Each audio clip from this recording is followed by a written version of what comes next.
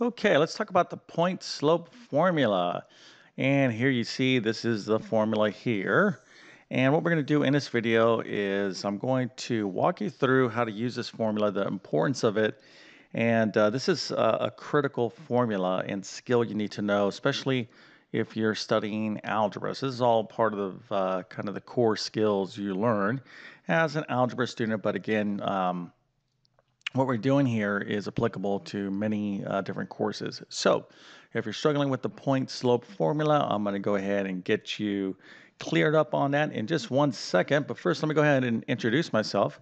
My name is John. I'm the founder of TabletClass Math. I'm also a middle and high school math teacher, and over many years, I've constructed several full and complete comprehensive math courses. So if you're struggling in math, whether it be pre-algebra, algebra 1, algebra 2, geometry, whatever the case might be, I'm going to leave a link to my math learning program in the description of this video. You can check out my full courses there. And if you like my teaching style, I would also encourage you to subscribe to my YouTube channel. So I'm posting stuff all the time. I already have hundreds and hundreds of math videos there for you. And of course, if you enjoy this video and get something out of it, please consider smashing that like button. Okay, so let's get to it. Point slope formula. All right, what are we talking about here? Well, let me just kind of draw a quick XY axis here.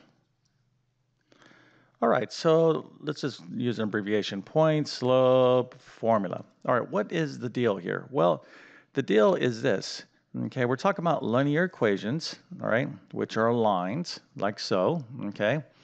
And we're trying to find the equation of some line, all right? This is like, think of yourself as a detective. We're trying to find the equation, and more often than not, we're trying to write this equation in y equals mx plus b form, right? So in other words, for example, this line might have an equation of y equals 2x plus 1, okay? So we're trying to find the equation, what we call the linear equation. This is an equation that models this line, okay? So this is what we're trying to do with and the point slope formula allows us to do this. But we need to have some other basic fundamental things about finding the equation of a line, okay? So we're trying to find the equation of a line. What do you need to find the equation of a line? Well, you need the slope, okay, m, all right, slope. And by the way, I'm assuming you have some background already with the slope and graphing lines, etc. If you don't, if you're not familiar with what the slope is or how to graph a line, then, you might want to go back and review that because that's kind of a prerequisite before you get into this stuff. All right, so we need the slope, all right, of a line that we're trying to find out. So for example, this line, we're saying, okay, the slope is, let's say, 2. And we also need to know one point, okay, at least one point that's on that line. So if I say, hey, I have a line, its slope is 2, and the point, let's say this point here is -8, -3, okay? This point is on this line. I know the slope of this line. That's all the information you need to find the equation of a line. Now, you have kind of two options here, all right? You can take the point slope equation. Let me just write this here. And this is what we're going to focus on in this video. All right, I love this equation. I think this is more often than not the primary way I think that students should, primary formula that students should take when they're trying to find the equation of a line. Or you can use y equals mx plus b and work with this slope-intercept formula. Both are good. I prefer this method. This is what I kind of really focus on when I'm teaching because it kind of just handles all situations very nicely. But either one of these formulas will get you your final answer, which will look something like this, okay? Now, a couple things here, right? You need a point and the slope of a line. But let's talk about a situation real quick, and then I'm going to actually apply the point slope formula. What if we said, oh, we don't have the slope, but I have another point that's on this line. So let's say this point here is 2, 3, okay? So the question is, find the equation of the line. In other words, we want to find this y equals mx plus b business, okay? Find the equation of a line given that this line passes through these 2 points, okay? -8, 3 and -8, 3, or -8, -3, excuse me, and 2, 3. Okay, so this line is passing through these 2 points. This is also fine. So when you're trying to find the equation of a line, you need the slope and a point. That's what you need. But here I'm like, oh, well, I got 2 points. Well, guess what?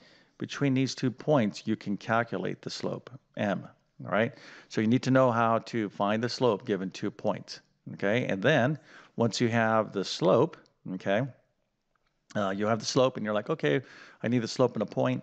Well, I have 2 points. Well, you can use either one and still get the right answer. You can use this point or you can use that point. The slope is still the same, and then you can obviously get the right answer. All right, so I find as a math teacher that sometimes students are confused about what is the formula about, what are we even trying to do. So this is an overview of finding the equation to lines, okay? Whether you're using a point-slope formula or slope-intercept formula. And now let's go ahead and practice how to apply the point-slope formulas. All right, so let's write this now here. Y minus y1, okay. All right, so here it is, right? So let's say I'm going to use this little acronym here. Find the equation of a line. Okay, we already talked about what that meant, what we're trying to do here, right? We're trying to find the y equals mx plus b. So find the equation of a line that has a slope of, let's say, 3 and passes through the point 2, 5, okay? So we have a line has a slope of 3 and it also passes through this point 2, 5. So find the equation of a line. We're going to break out the point point slope formula. Okay, so here it is. All right, so here's what you need to know. This little y1, this little m, and this little x1 here are what we're going to be plugging in. Okay, we're going to be plugging in values here, okay, for y1, m, and x1. So when we look at a point, okay, remember a coordinate, a point like this is an xy coordinate. It's a point, all right? This first number here is going to be our x1, and this value over here is y1. Of course, we have m as 3. Okay, so don't let that confuse you, all right, with the x1, y1. I know this kind of looks a little intimidating at first, but it's really a very easy formula to apply. Okay, so let's go right to it and do this problem. Okay, so we're going to go ahead and first write the point slope formula, okay? And then we're going to go y minus, now using parentheses, we're going to be very careful because these could be negative values, but we'll do another problem here in a second.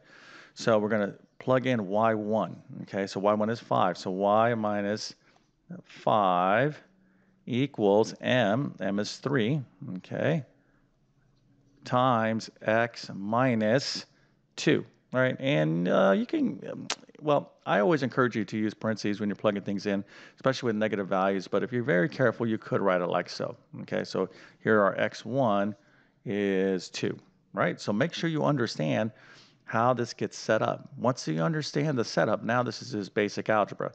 All right, so let's go ahead and clean this up.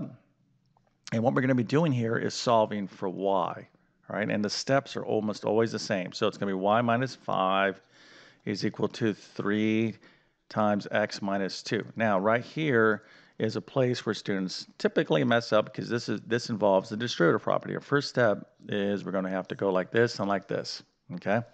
So this is going to be y minus 5 equals 3 times x is 3x, and 3 times 2 is 6, okay, or minus 6, right? So the distributive property is a place where a lot of students make errors. So just be very careful that you correctly use the distributive property here. And then to solve for y, to get y by itself, all I have to do is add 5 to both sides. And just nice and neatly, I can go y equals 3x plus 1, and I am done. Okay, so y equals 3x plus 1 is the equation of a line, okay, that has a slope of 3 and passes through the point 2, 5, okay? All right, so that is the illustration of using the slope, not the slope-intercept, the point slope. Okay, there's a slope-intercept and this is the point slope. Okay, let's go ahead and try another problem real quick, and then we'll wrap up this video. All right, so this time let's make it a little bit more interesting. Okay. All right, so let's find the equation of a line where the slope is, let's say, -1/2, and the line passes through 1, -4. Okay, so if you want to pause the video, go ahead and see if you can do this problem on your own. All right, so let's go ahead and plug in the values. So y minus y1, okay, is going to be -4. Now this is where, you got a minus and you got a -4 here for your value. So when you have these negative numbers, you want to be using parentheses. So y minus y1, just plug in the values first. Don't try to do any more additional steps. Just plug in values first, like how we're doing here. Okay, so y minus a -4, m is -1/2. All right, x minus our x1 is 1. Okay, so double check that you plugged everything correctly. Everything looks good. So at this point, we want to start cleaning this up. Okay, so we'll start over here. Y minus a -4 is going to be y plus 4 equals -1/2 x minus 1. We'll just write it like so. Okay, we can kind of control and see the steps, one at a time. Okay, at this point of the problem, you want to go ahead and use the distributive property right here. All right, let's give ourselves some more room. All right, so this is going to be y plus 4 is equal to -1/2 times x, which is -1/2 x, and then -1/2 times a -1 is going to be what? That's going to be a positive 1/2. Okay, so negative times negative, that's going to be positive 1/2. All right, and at this time now, all I need to do is subtract 4 from both sides of the equation.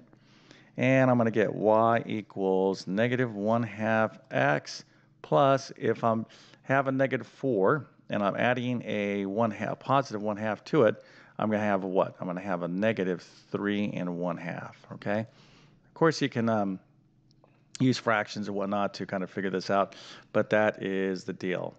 Okay, so that is the point slope formula. It's an excellent formula to find the equations of a line.